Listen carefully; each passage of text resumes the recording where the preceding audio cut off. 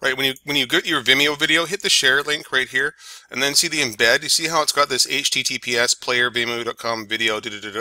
Yeah, this number right here. But you see when you click on it, it highlights the whole thing. But basically, this number, this HTTPS down to the end of this number right here. That's all you need to copy, and then paste in place. So I just copy this in a notepad, right, myself or some text editor, and then I just go and physically go and grab it right out of there. So source equals that right there, right up to, but not including the question mark after it.